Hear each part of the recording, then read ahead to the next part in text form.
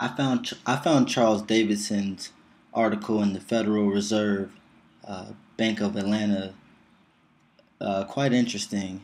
It had something to do with sports still drawing fans despite the recession.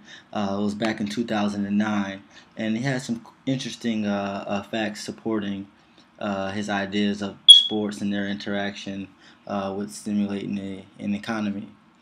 For facility managers, they have a great task at hand dealing with such an economic shortage or slow time.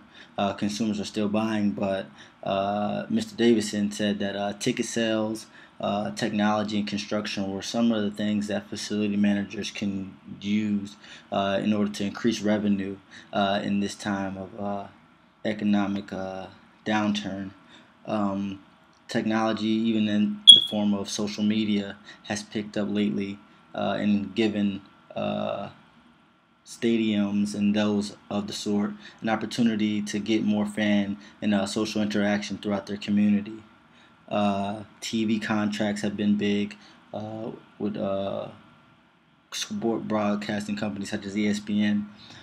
They're finding lucrative deals that they're inking out to these colleges to get these young athletes on television.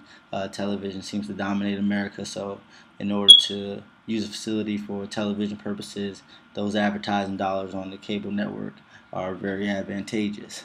Um, I thought that there was two things that could be more beneficial for facility managers to maximize during the economic downtime. One being innovation, and when I say innovation, I mean innovation through training. There's a lot of companies in general who lack the advisory support or the technical support to teach their staff how to uh, run the facility or run the organization. There's been a lot of times where there's been a lot of staff firings, and I think it is more due to the result of incompetence than it is to just cut back on spending. Of course, cutting back is going to be necessary to help elevate growth, but I feel like training can help inspire innovation throughout the within the company itself.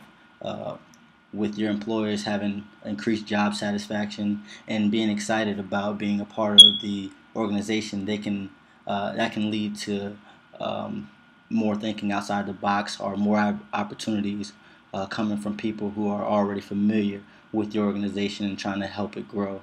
I also think that diversity can play a big role in increasing revenue for facility managers and their operations.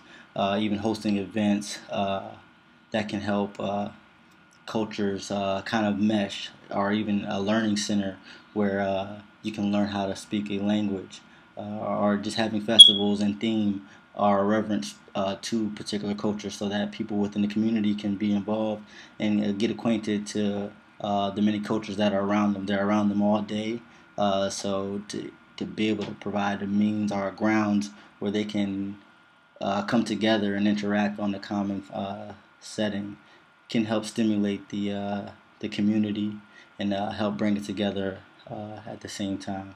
I think those are two things that the facility managers can take advantage of, and those are my thoughts.